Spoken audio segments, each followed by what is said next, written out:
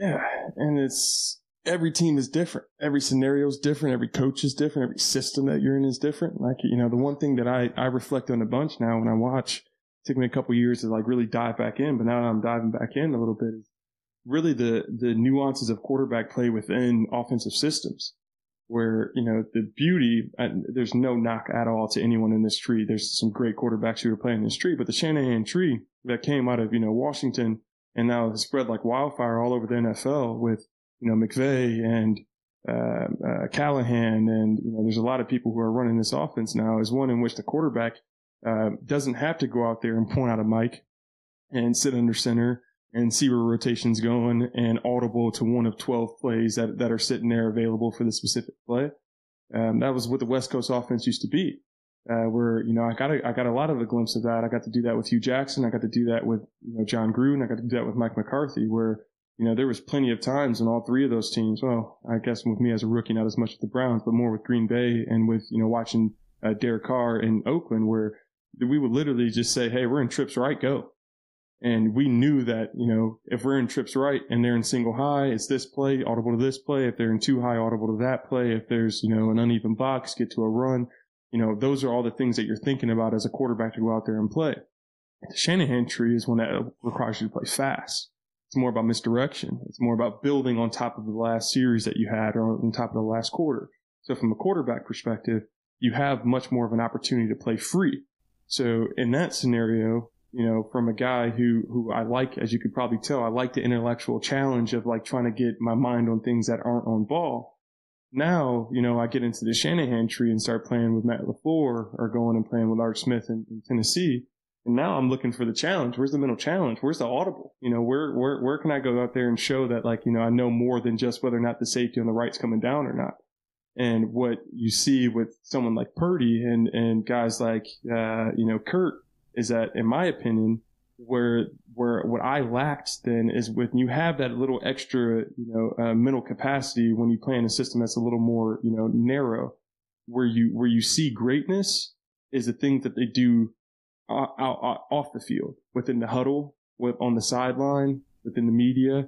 They just become great leaders. And that's one thing that I didn't have the confidence to go out and do. I was so focused on saving my career when I was playing in those environments that I wasn't, hitting flow state the right way because I was thinking about everything, that I needed to do from my footwork to be able to get this ball, off of a play action and on a strike route.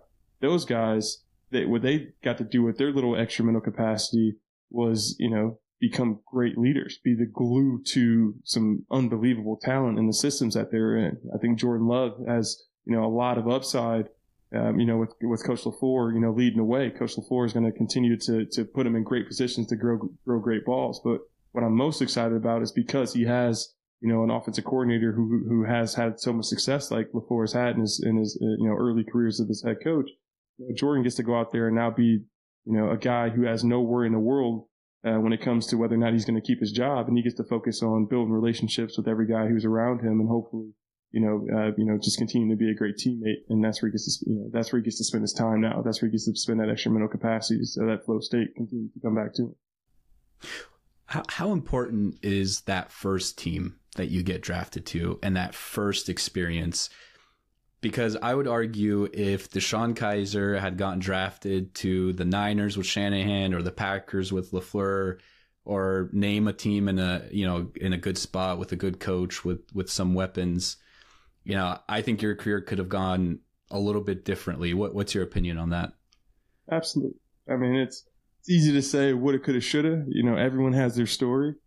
I know there was 3 or 4 quarterbacks that were drafted after me that ended up in situations that have them still playing today. They ended up as a third string guy who got paid a little bit of money to not make a ruckus on the team and be a good teammate. And then over time, they got their opportunities and they're still playing right now. So yeah, that would have been great. To have an opportunity to learn from the right people and to maybe identify yourself as a long-term guy, a guy who can be maybe a good backup and maybe start 4 or 5 years from now.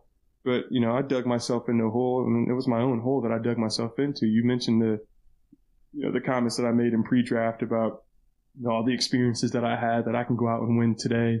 and that, I could, be the body of Cam Newton with the brains of Tom Brady. Like I wanted to go win right now. And I got that opportunity with the Browns. I got the chance to go win right now. And what I realized very quickly is that there's a lot of moving parts to being great. There's timing within, how your team is spending money with talent around you. There's your relationship with your offensive coordinator and the trust that you might have to be able to go out there and play free. There's, injuries that happen. There's, ownership and management that gets involved, with teams, especially rebuilding teams where they want to have their hands in on things. And those all become, typically things that pull, young guys away from what really matters. And that's just going out there and trying to win ball games.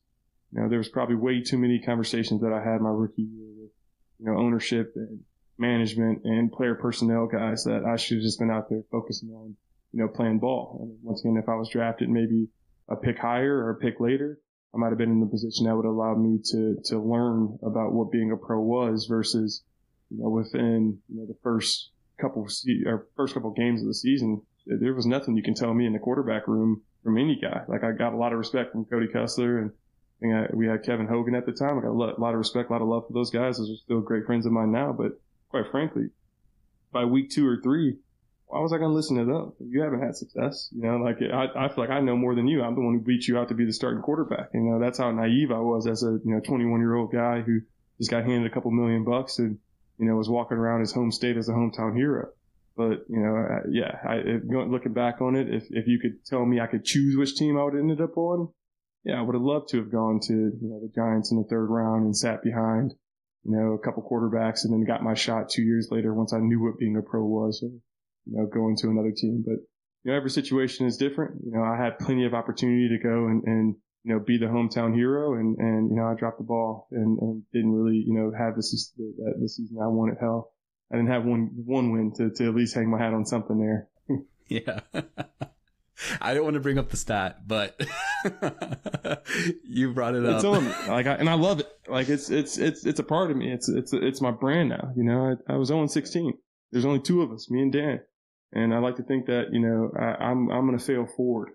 I'm going to take every lesson that I learned in that building and apply it to, really business. Now that I can, speak freely and be who I actually am fully all the time now, a couple years out of the league, the best thing that the Browns offered to me was, an opportunity to see the ins and outs of an organization, of a multi-billion-dollar organization, and how communication happened throughout that year. How, media was handled throughout that year, how, hierarchies of management was handled throughout that year. I was a 21-year-old starting quarterback who got to sit in on senior council meetings, who got to, get dinners with GMs and, have private meetings with head coaches and owners. And ultimately, what I got a glimpse into, at least at that time of the Browns, was, the dysfunction that ended up in 0-16 with 2 guys who are no longer, with the organization. We had Sashi Brown, who was going down one path and had one mindset. We had Hugh Jackson going on another path. And we had, an ownership group who's looking to frickin' win. They didn't care what path to go down, but just give me a path that won games. So all of that pressure ended up on me as a starting quarterback. And, I was the only one who was required every Wednesday to come back in the media and deal with the questions about all that other stuff that was on top of me. So as I reflect on that, I just know, what worked and more importantly in that season, what didn't work that I want to try to apply to my business now.